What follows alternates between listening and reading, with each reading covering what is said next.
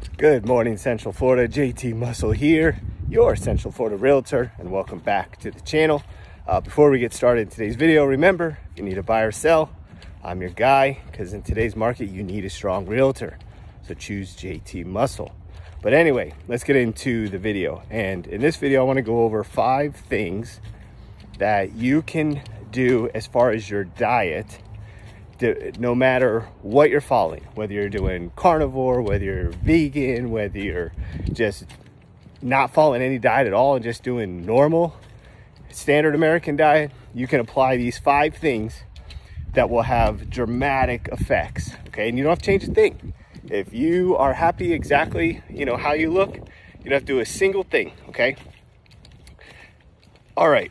First thing, let's start. I'm kind of putting these in order, right? So in the morning, before you eat anything, you need to plan your day, okay? And what I mean by this is, let's say you're going to, or we're gonna go this way. So let's say you're going, let's say it's football season, right? And you know for a fact that afternoon you're going to a party, right? And there's college football, you're gonna be hanging out by the pool, grilling, drinking, whatever. And you know it's gonna happen, right? Don't eat breakfast that day. Now, I know what you're thinking. You're probably thinking, well, if I don't eat breakfast, I'm going to be so hungry that I'm probably going to eat more at the barbecue. And it might be true. However, by not eating breakfast, let's say, especially if it wasn't going to be something super healthy, like let's say you're going to eat cereal or like pancakes, eggs, and bacon or whatever, right? All those calories that you would have consumed during breakfast can now be essentially added to your lunch. So just for easy math, let's say you normally eat 500 calories for breakfast, and at the party you consume an extra 1,000 calories over what you normally would eat during that time period. Because you didn't have that 500 calories in the morning, you've essentially only are over 500 calories at the end of the day. Does that make sense? So basically what I'm saying is kind of reserve those calories, because you're going to take an overeat at the barbecue or whatever, if that's what happens, right? Now, some other people, and here's going back to why eating before, the mindset of, if I eat before, I'll eat less there, okay? Yes, that's maybe true if you're being super healthy, but especially if you're not. How many times have you said, I'm gonna pregame and drink a little at the house so that this way I drink less at the party or downtown, and then you get drunk, go downtown or go to the party and still drink a ton, right? It didn't help you. Where if you didn't drink at home and then you drank downtown, maybe you have one more drink, but overall, did you really, you consume less? See my point?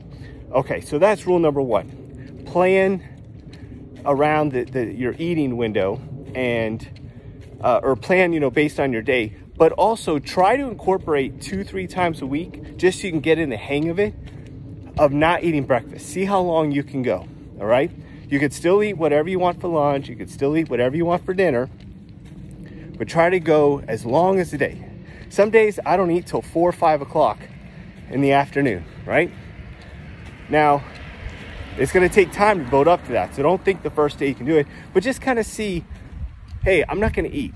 I'm not gonna eat until I'm hungry, right?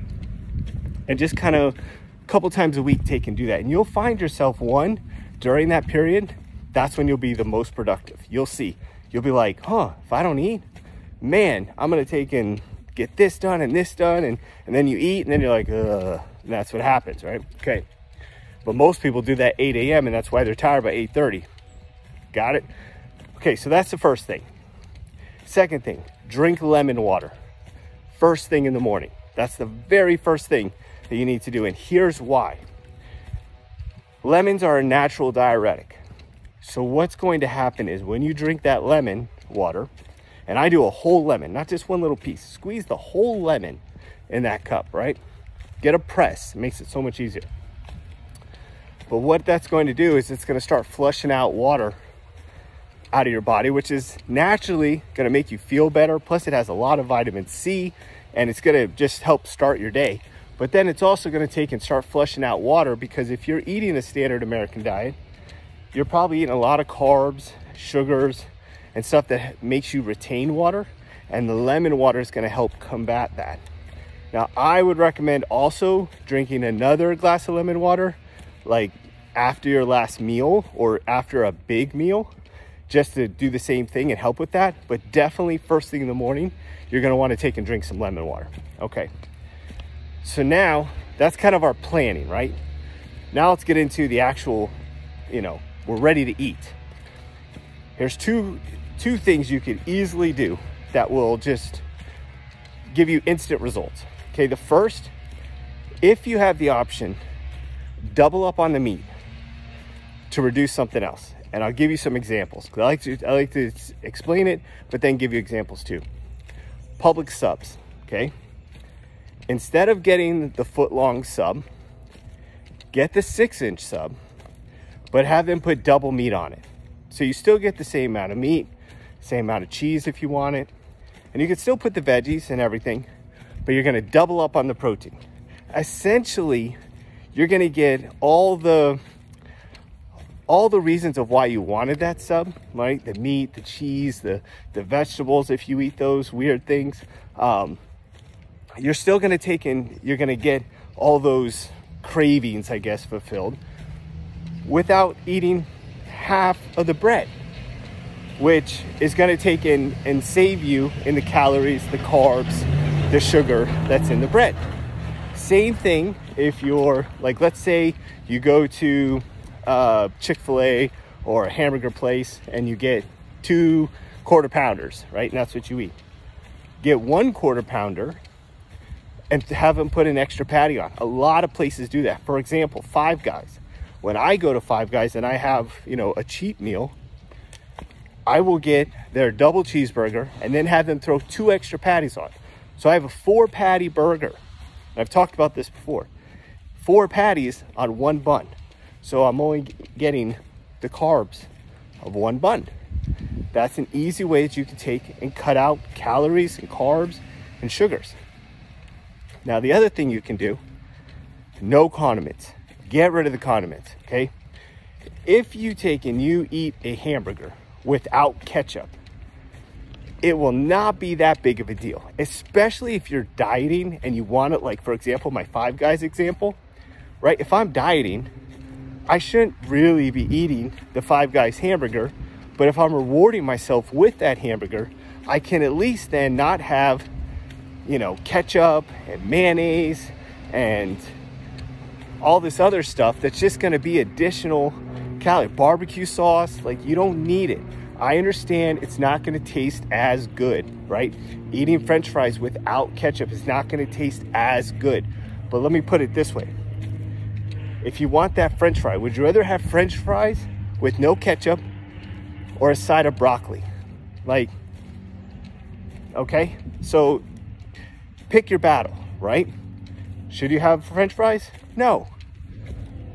But if that's what if you're craving it and you need to get through that mental block and you're gonna eat them anyway, don't make it worse by pouring it with ketchup, barbecue sauce, fake cheese. Cheese sauce on fries is absolute garbage. Do not eat that ever, okay? Don't eat it on a hamburger.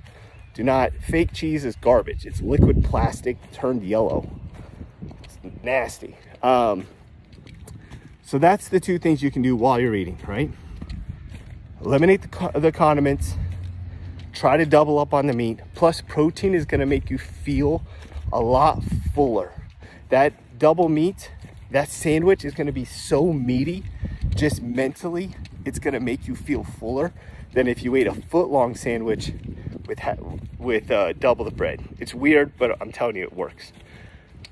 So get out the condiments and double up on the protein, okay? Now, the last tip that I have for you guys. After you eat, and this is probably the most important, right? After you eat, try to get 1,000 steps in, okay?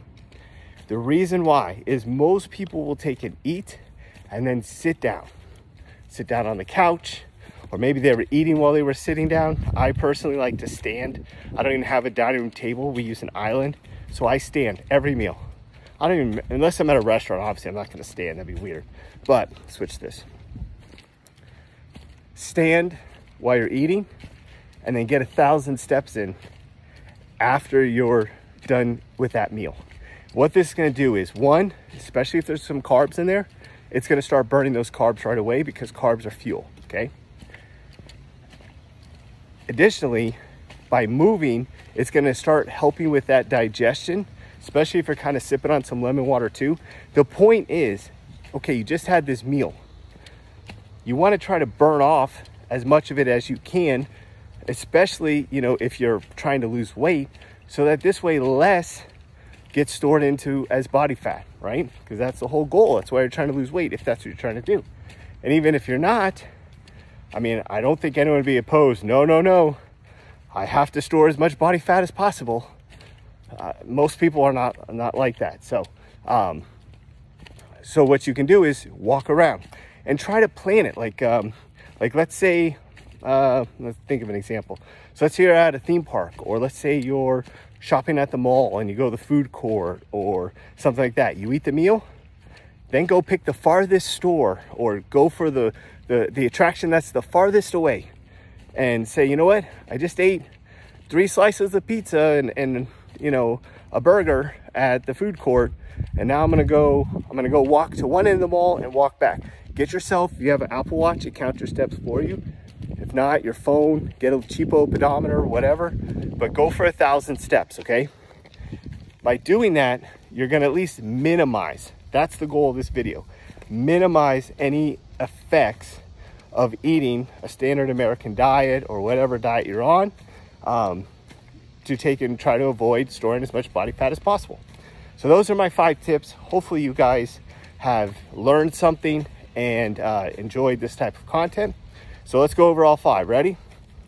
Plan your day. Skip breakfast a few times a week. But if you know you're gonna eat a big meal, skip breakfast. 2, drink lemon water. It tastes good. It's better than regular water. It's better than you drinking a diet soda. Drink lemon water. 3, no condiments. You want to sprinkle a little bit of salt, sea salt, not that iodized bullshit. You want to put some salt in there, fine. But no condiments. Ketchup, barbecue sauce, fake garbage cheese, get rid of all that, okay? 4, double up on the meat. Ask for, you know, an extra patty, or double the meat up on the sub, or whatever it's gonna do. Ask for double the meat. And then number 5, make sure you do 1,000 steps after you finish your meal, okay? You do those 5 things, I guarantee you're gonna take and you're gonna lose some weight, you're gonna feel a lot better, and you're gonna be able to kind of live your life a little better without all the restraints that you're gonna feel, you know, especially if you're on a weight loss plan. So try those out. Let me know how it works for you. Leave a comment down in the comment section below. I'd love to hear, what other tips do you have? Like, not do low carb, or don't do this, or whatever. Things that anybody can do. Any tips that you have, leave it down in the comments below. I would love, maybe I'll do a future video showcasing, you know, what you guys have said. But let me know down in the comments. Subscribe, drop a like on the video. Remember, if you need a Central Florida realtor, JT Muscle is your guy. In this market, you need someone strong. So my links will be down in the description. Contact me. Let's get started. But anyway, I hope you guys have a great day. Share this video with someone, and I'll see you in the next video.